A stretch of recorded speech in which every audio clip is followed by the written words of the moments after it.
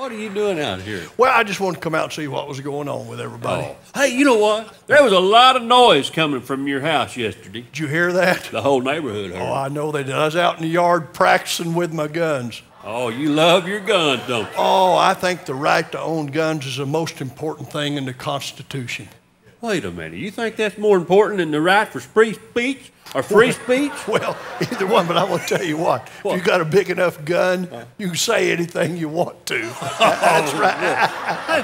How many guns do you own now? Well, I got a bunch of them. I'll tell you, I keep a 38 by my armchair. Yeah. And by my bed, I've got a 45. And under the kitchen table, I got a 357.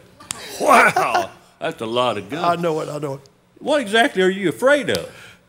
Not a darn thing, I'll tell you that right now. That's Herkimer.